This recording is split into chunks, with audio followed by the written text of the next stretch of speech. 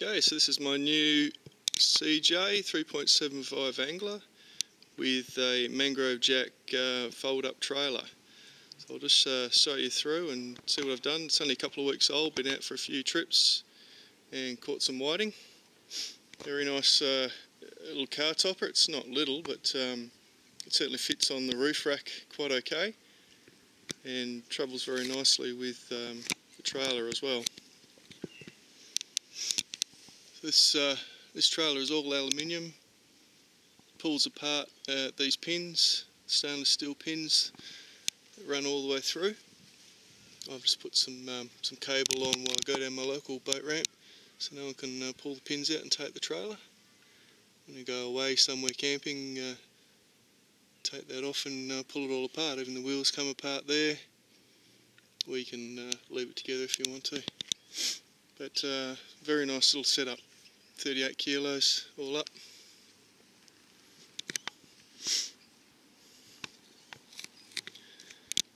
So the boat just got a life jacket, well, flares and stuff in the front, EPIRB, a couple little seats, got some pockets made on each side. Just put a swivel seat on the back and echo sounder, and I've made a little floor which I'll show you in a minute for in the middle there, and in the back there's plenty of room for anything else. I've chosen a 9.9 Yamaha rather than what would have been better as a 15 horsepower 4-stroke. This is a 9.9 4-stroke. The reason is for weight, so it's easier for me to lift in and out of the car and load. I do feel that the prop is a little bit small, and I will try the next size up prop, next size up in diameter and pitch. It will get up on the plane, but it will be sort of half to 3/4 throttle before it'll actually get up on plane. Transducer there, just got a bracket made for that as well, so I didn't have to drill into the transom. Otherwise, nice little motor, plenty of power, just the prop's a little bit small, just slips a bit in the water with this sort of size and weight boat. Otherwise, very pleased, very nice setup.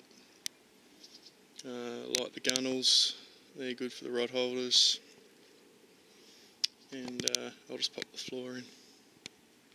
So this is just 12mm marine ply, and it just sits on the ribs in there at the moment.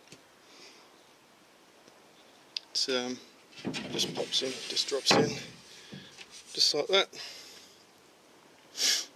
So I'll get some carpet for it in a little while. And you notice there's some gaps there, that's just the width. This is obviously one piece of wood, and that's the 1220 width. And because the boat goes in the front, it just sneaks in nicely there. Just had to trim it a bit. Otherwise it's nice, really nice to have. Easy to take out, clean underneath. If I need to put it on the roof rack, I can take it out and just save a bit of weight, and just actually put the wood in the roof rack itself, then lift the boat up without it in there. And I'll just show you on the back.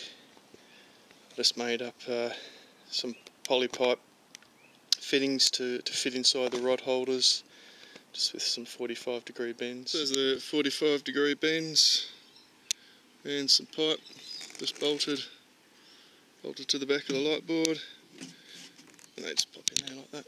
Nice and easy, nice and quick. And this is a fully licensed trailer. Comes licensed, and just run the lead down to the front, and that gets you down to your local boat ramp. And obviously you don't need that when you're camping or in a campground or on a beach launching, but you do around home, and you just take that off when you launch, put it back on when you're going home. So all in all, very pleased, very nice boat, very stable in the water, rides through the chop rather than bouncing over the top of it. Very comfortable, very quiet, doesn't vibrate, and good size, good weight. yeah, just light enough to get on top of a roof rack. You can push it up with 2 people or some sort of boat loader, it'd be easier. But that's it.